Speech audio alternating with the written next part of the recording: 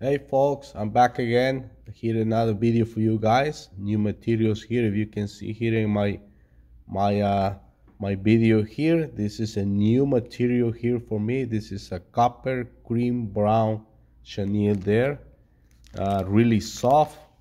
So you can see here in my buys here, guys, I have a size 4 Mustang.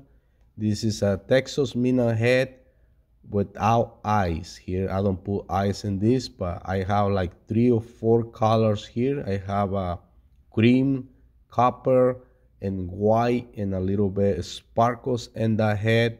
I think came in really good, fantastic color. You can see in the bottom there, copper brown head there. Pretty much gonna match all the materials here, guys. So let's go start, guys.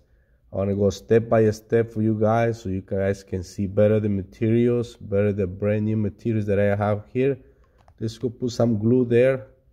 I want to use 210 denier. In this case, it's going to be hot pink here to match a little bit the head and to give a nice color into the neck there. So I go behind the hook point and then come back behind the head. I'm going to stop right there and take this off. Now for the tail, I want to use this material here. This is a strong hackles here, and this color is brown that matched a little bit the head. So I want to use 4 pieces of tip of the hackle there. So I have ready here this material here, you can see there. So I'm going to grab this with my left hand side, put in the top. Just bring your thread back, tie this up, bring your thread all the way to the hook point, and then come back again behind the head and just leave your thread there. So I had 2 pieces there, a brown material there, and I got 2 more pieces here ready to go. Just trying to stack them up to be a nice and even body there. So pretty much it's gonna match all the materials. I want to say thank you for all my new subscribers, and remember, keep that in mind. The more likes that I have, the more videos I can come out with. Okay, just put it right there on top of the hook shank and make a nice tight wraps, and again go back to the hook point and stop right there, and then just come back again behind the head. Just go step by step, guys, so you can guys see learning something. I'm not gonna go too fast so you can guys see what's going on in the video. Okay, now for the flashing, I want to use flashaboo for this material here, for this jig here. So I have a 4 pieces here of flashaboo. So I want to put it right there, just tie them up, and just bring this piece back again and just tie this up. Go back to the hook point once again, okay, and just bring your thread again behind the head. So you want to grab this tail and the material, the flashing, and cut a little bit longer past the tail, and that should be plenty enough flashing there. And you can see that flashing really good in that jig, especially it's gonna match that flashing with the head. The head is so shiny, if you can see there. So now I want to give a little bit thread into the hook shank just to fill it up just a little bit more, so when I tie my chenille there, it's gonna be nice and even there. I want to stop right there and put some glue here into the body. Okay, put enough glue there so the material sticks really well to the hook shank there. Now this is the material that I was talking about. This is new material here. This is a copper cream brown medium chenille there. Okay, so the nice thing here that this material here, it doesn't flash that much, but it's got 2 colors. You can see that it's white, brown, and then copper.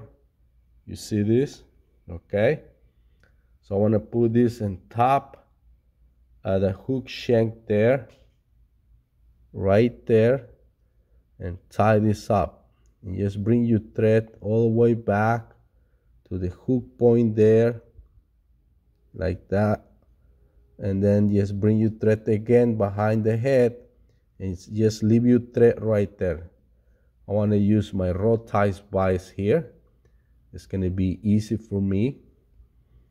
If we go back behind the head, you can see the jig is going to have two colors in this jig here. And make another wrap, and make another wrap.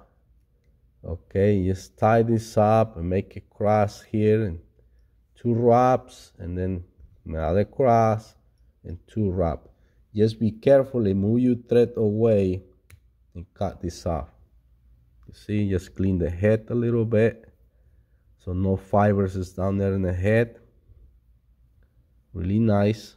You see, so the head and the body's got black and white here, and it's got copper brown head body here to match the head there. Okay, so I want to take my wet finish here and finish this guy here. I hope you guys like this jig here. 1, 2, 3, 4, 5, 6, 7. That should be plenty enough.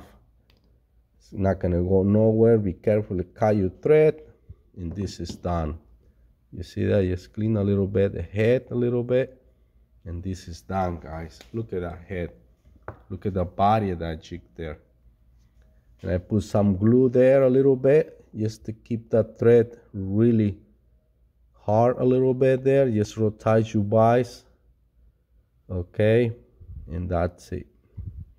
Plenty enough flash in there, plenty enough color with the brown, copper, black, white head with copper chocolate color there, and a little bit sprinkles there, and the tail with the flashable and brown tail. You can't beat it. You guys can follow me on TikTok, and remember, it's really important to give us a like and make a comment so I can come with more materials, new jigs, and a lot of stuff coming up, guys. Thank you for supporting my channel. I want to say thank you for all my new subscribers. I really appreciate that, guys. Look at that head right there, guys, and the tail there. I know the body doesn't flash too much, but you have enough flashing with the head, the tail. Okay, take this out of my hand here and put it back to my vise here. And look at that head, man.